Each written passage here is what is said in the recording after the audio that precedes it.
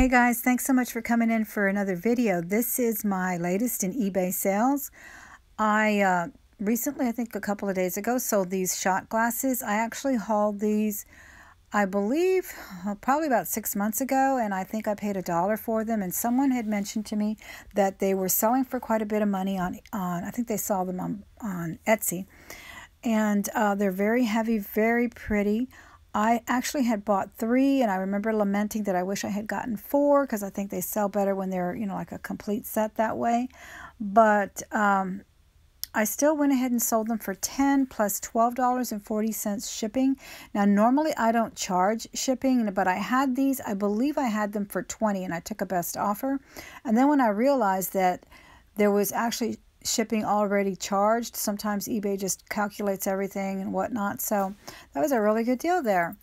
Anyway, here are the planners that I'm always talking to you about. This is a vintage one. I sold this for $44, actually $44.99, and I bought it for I think $4 or $4.50. I recently hauled it not too long ago, but it actually still had the price on it. It was a Lord & Taylor exclusive.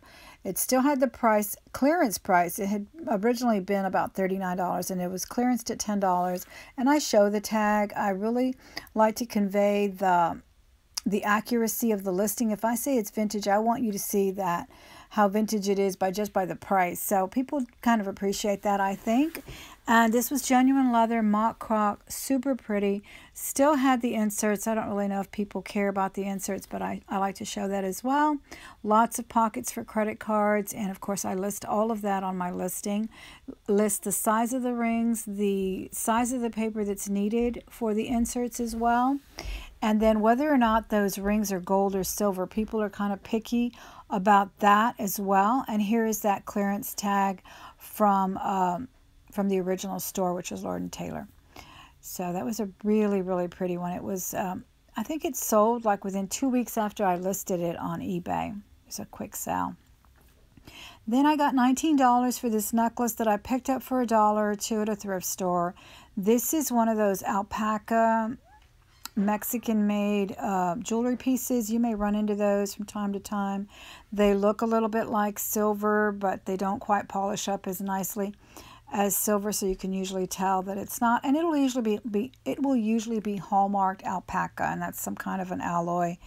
But they're usually very fashionable. This was kind of a red enamel bib style necklace, and I have it there on a body form, and then I have it up against a scarf. I really like to use different color backgrounds. I think it makes the item itself pop, and when I can, and if I can, I will use a live model for jewelry as well. I used to do that a lot. It really makes a difference because things look a lot bigger on a form than they do on the human body, or vice versa. So you just have to be really careful with that. All right, then I sold these children's North Face mittens.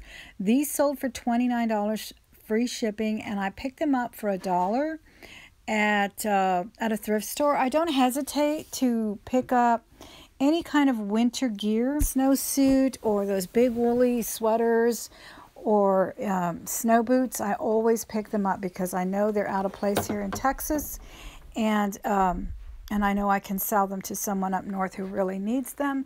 And of course, they usually, even at the thrift stores, they realize they really are not going to get a premium price on them. So they're always really cheap. I don't think I've ever paid more than $2 or $3 for a pair of mittens. And again, this was a North Face brand, and they were brand new. So I got them last year, but I just listed them a few months ago, and they sold pretty quickly too. I think I only ran them maybe two times. I relisted, and then they sold. Now I have to pull out those snowsuits because I do have some of those as well.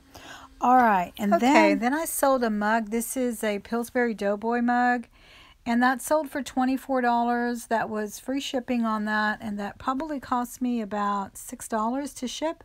So it was still a good profit, and this was actually made in the USA. It's got a really nice hallmark on there. And the mugs, I'm sticking to selling, or rather picking them up at less than $2 because I have to sell them for at least $25, or else the shipping will really eat my profit on those. So I don't buy anything that's maybe $3 if I think I can get $40 on it. But the average price of these mugs has been 50 cents to $1. Some have even been a dime, because I know a few places. Okay, and now this is a stamp. This was from my personal collection, a rubber stamp sold for $14.99.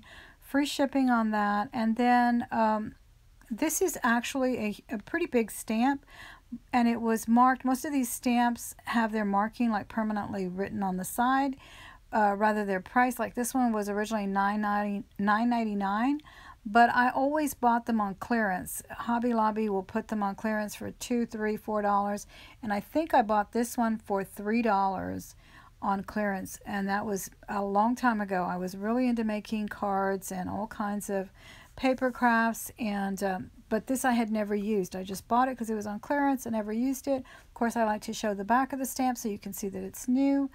And the lady was very happy with it and said that it was bigger than she thought it was, and she was just ecstatic. Really. Okay, and then I sold this Harley Davidson snapback for $27.99, and it really was pretty brand new. It looked really new, so I think it was a good price on there. I got it for $1.99 at the Goodwill. You were with me at that ride along when I picked this up, and I picked up a Starbucks snapback as well, and I think I paid $1.99 for one and $2.99 for the other. I forget which is which, but it wasn't very much. That was a really good profit on that snapback, and I do have it pictured here on a head form. I like to use head forms for my sunglasses and my hats, and this particular head form is actually a model for hairdressers, so it's got human hair on it and everything, and it just sits. It makes the hat really look presentable. Okay, then I got a Juicy Couture t-shirt for, I sold it for $12 and free shipping on that, but I picked this up for 30 cents or so. You were with me on this ride along as well. This is the one that we did in Chicago, and they had that special that Sunday for 3 clothing items, a certain color, 3 clothing items for $1.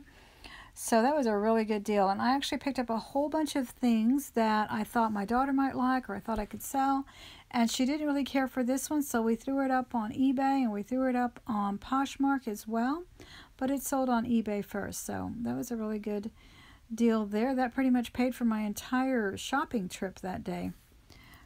And then, oh, some jewelry. I sold this for $23.99, and I picked this up probably for $1 or $2 at a thrift store.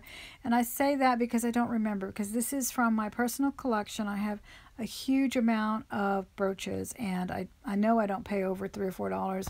At the most, the average has been like $1. But this was a very nice one, copper, oversized sunflower there. I did put it on a jacket because I thought it conveyed the oversized size of it. I really want people to see how it would look on the item that you may wear it with. I think that's really important. Sometimes a plain white background just does not do it. So I do like to use denim. I like to use colorful scarves and things to really convey the beauty of the item, the aesthetic of the item. I also shared this on Pinterest and on Instagram, and I don't really know if those shares have done much, but I really feel that my sales have been going up lately, and I just don't think it hurts. And I knew I get a lot of repins on my Pinterest and a lot of likes on the Instagram. My shops are hashtagged and linked on there, so I'm hoping that that is what's working, because I think it looks pretty and I do like to share those pictures. Okay, $20 for this bag. This is a Chanel giveaway bag. You know, when you make a purchase, they give you these little bags, and this was a mini bag. I've actually showed you these because I have about 3 of them, and I have one that I use, or did I sell it? I think I sold the used one as well, but these were brand new in a box, so I sold this one for $20, and I think I've sold one on Posh for $24, and I think I even had this one listed for $24, but I took a best offer on it. And I mean, anything with the word Chanel, as long as it's genuine, it's going to sell. Well, the fakes sell too, but I don't sell fakes. But anyway, very pretty little, tiny little cosmetic bag. And I like to, again, use that measuring tape because people will ask, will my mascara fit in it? Well, I don't know what size your mascara is, but, you know, that way they know. Oh, another planner, guys. This one sold for $35. This was a Franklin Covey black leather. And the selling point on this, not only was it zip around, but it had the oversized rings. Those 2-inch rings are highly sought after for those people that are so organized. Oh, I wish I was. But yeah, and it's just, I mean, look how gorgeous that is. It's genuine leather, pockets everywhere. I also like to put the size of the paper so people will know, because different companies call these sizes differently. Everything from a Filofax to a day planner, they have different names for their sizes. So this way people know exactly what they're getting. That's really important. And people really do like these 90s planners. So I never hesitate to pick them up, and I don't pay over $1 or $2 for them. Usually I've gotten some as cheap as 50 cents and a quarter even. And here I am again measuring those huge rings with that ruler. And yeah, so I don't hesitate to pick those up at the thrift stores. They're usually giving them away because people think that they're no longer popular, but there are some planner people out there that love them. Okay, a men's Hawaiian shirt. This was a 3X, and I got $19 for this. I picked this up for $1 at a garage sale, and I do have a few. I don't, like I said before, I don't really sell clothing that much. I don't source clothing that much, but if I'm at a garage sale and I see something for $1 and I know that those large sizes sell, I'm going to pick it up. And then there's the opposite side. The extra small also sells, especially in the women's extra small. That is another size that's very hard to find, and people really do look for it on eBay and the like. So yeah, that one is it wasn't silk or anything. I think it was a rayon, but I think that large size really helped in making it a good seller for me. All right, and then what was the last thing here? Oh, this big bauble, $24.99 for this, what did I write? Big faux diamond ring, large bauble. It was huge. It was so heavy. I wish it would have fit me though, but it's like a size 9, but it was so well made. I think it was actually a copper setting on there. It was very well made and very heavy, and I mean it looked like it was crystal or something. It was just really pretty.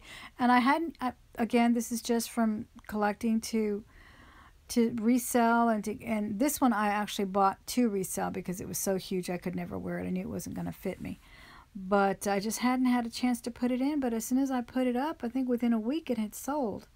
So, and look how pretty that is. I mean, that thing was shiny. Really, really nice. All right. So, yeah, that was the last of the sales for eBay. I really want to thank you for coming in. Please come back again really soon. I appreciate it. Have a great one. Bye.